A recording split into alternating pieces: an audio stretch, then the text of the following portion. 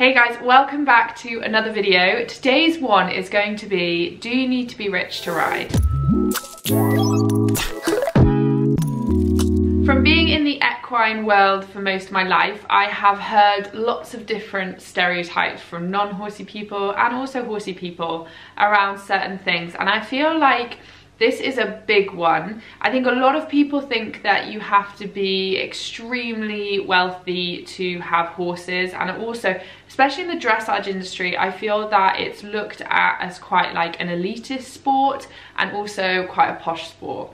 So today we are going to be talking over the reality of it, and we are also going to go and visit some different people who come from different financial situations about how they go about it. We're going to have people who just do it for fun, and we're also going to have people who compete to a high level. I'm going to explain to you as well a little bit about my background. If you guys know me, you will know that I have been very lucky that my parents have supported me 100% with the horses, and that's also they've supported me financially, and I know I'm extremely lucky with that. But there are also things that we go about doing to make things financially easier for us. So I'm under no false illusion that owning horses, riding horses, competing horses is cheap. Obviously you need the money to be able to firstly just look after the horse, to feed it, if you need the vet, to have their teeth checked, because it's really important that when you go into saying, okay, I want to own a horse, that you can give that horse the care it needs. But I'm also really passionate about explaining to people that you do not need all the top gear, like the top tack, the top clothing, the top everything, to build a relationship with that horse, to go out and compete. At the end of the day, the horses do not care if they are in the most fancy rug or the most fancy bridle and saddle. As long as they fit them comfortably, that's all they care about. As long as the horse gets to have good food, gets water, gets to go out and about in the field, that's all they really care about. So I think sometimes, and especially in dressage, people go, oh, well, I haven't got the money to buy all the fancy gear. I feel like the media doesn't have that either, because that's a lot of the time what they show is the more elite riders who have gone through a journey themselves. I'm not just saying all the elite riders have come from money, because a lot of them haven't. They've gone through a journey themselves, and a lot of the time the media just shows that, and we don't see the reality of, say, getting to that stage, or of people who are doing it without that. I guess my first point is that don't feel you can't compete or own a horse because, say, you can't afford the top end of stuff. At the end of the day, as long as the horse is happy and you have a good relationship with them, that's all that truly matters.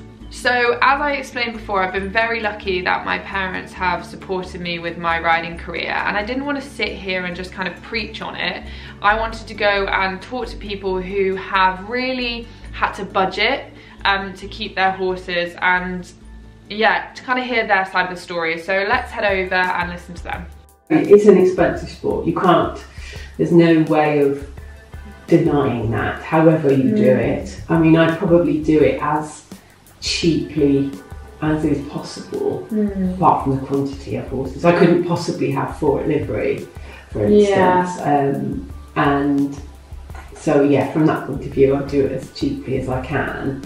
I can understand people not choosing to insure horses because it is very expensive, and horse insurance isn't great from the point of view of exclusion. Yeah. I mean, I think I currently pay more insurance for the one that is excluded for both her hind limbs than I do for the others. So, but that is, you know, it is a choice. And I, for instance, just know that if one of them had a colic or anything like that, I couldn't come up with thousands of pounds. You're covered. I'm covered. Yeah. It's definitely a lifestyle choice. It's not it's not a hobby. It's not something you can pick up and put back down again and think, oh well, yeah, things are a bit it's not like a tennis racket. No, exactly, exactly. There are things that you can do to sacrifice, you know, to sort of make it work financially. For instance, you know, there are more expensive months and you might have to choose not to compete as much, or not to have as much training. Yeah. You can pare it back. But from my point of view, yeah, we might not have as many weekends away and holidays and things like that, but you come, this is all the time, this is our life. This is something that our whole family get involved with as well. But it's nice to know it's not impossible. Absolutely, no, it's not. Because it's not that impossible. Stereotype of it just being for the very rich is irritating. No, it's not impossible. But you've got to love it enough to want to do it.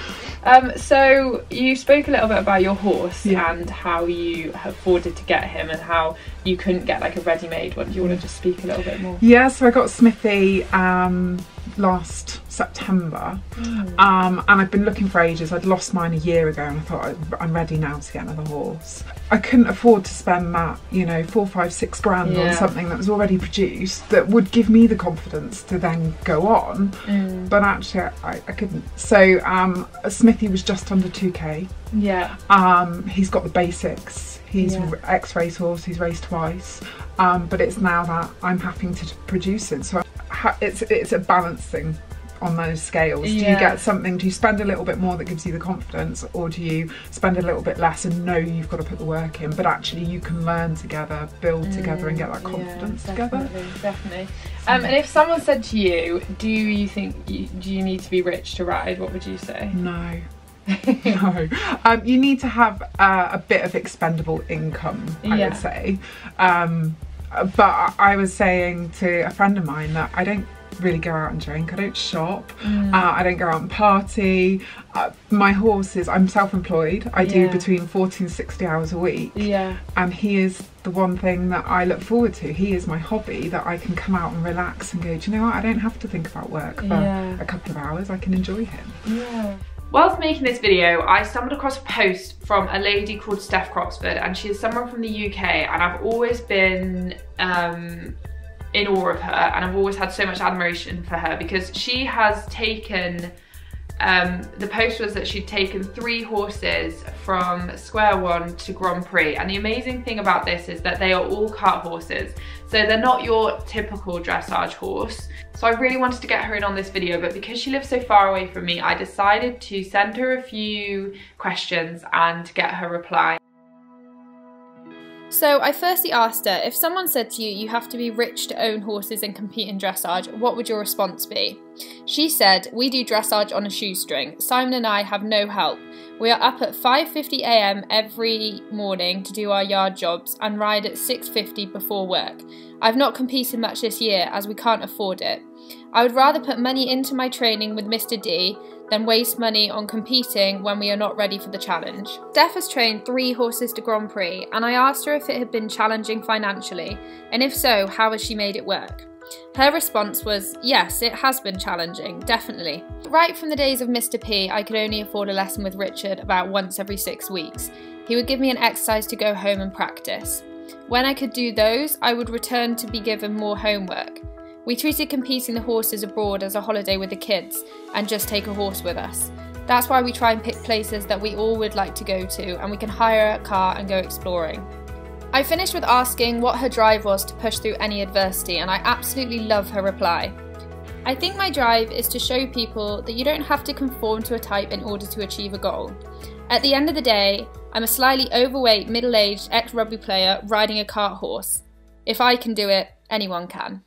There are so many different stories within the equine world about how people have done it financially, and like I know from just reading articles and listening to people that a lot of the professional top riders, they didn't have massive financial support when they first started, and they made it possible. So I think that's really inspiring as well, and I think that we need to talk about that more, and we need to be more open and honest about that. But the story I can tell you is the story of me, and it's one that I find really hard talking about sometimes.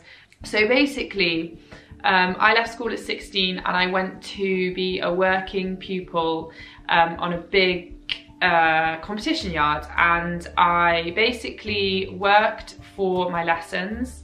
So I started work at 7 o'clock in the morning and we finished work quite late because there's a lot of work to do on a yard, and it was really hard work, but it was really nice to get that experience. So that is kind of how I broke my way into the equestrian world.